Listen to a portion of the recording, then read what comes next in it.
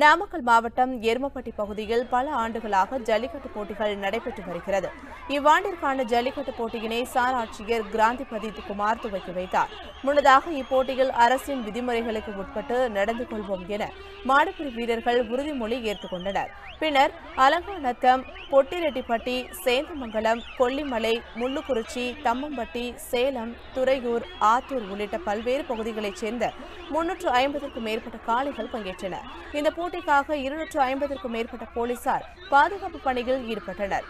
வாடிவாசல் வழியாக சீறிப்பாய்ந்து வந்த காளைகளை 200க்கும் மேற்பட்ட மாடுபிடி வீரர்கள் அடக்கினர். மாடுகளில் அடக்கிய வீரர்களுக்கு சைக்கிள், கட்டில், வெள்ளி காசுகள், சில்வர் பாத்திரங்கள் பரிசாக அளிக்கப்பட்டன.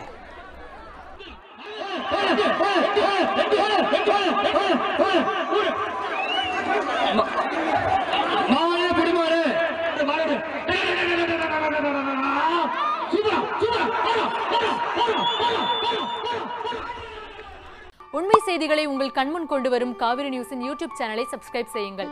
நொடிக்கு நொடி நாட்டு நடப்புகளை தெரிந்து கொள்ள காவிரி நியூஸ்.tv, Facebook, Instagram, Twitter போன்ற சமூக வலைதள பக்கங்களோடு எப்போதும் இணைந்திருங்கள்.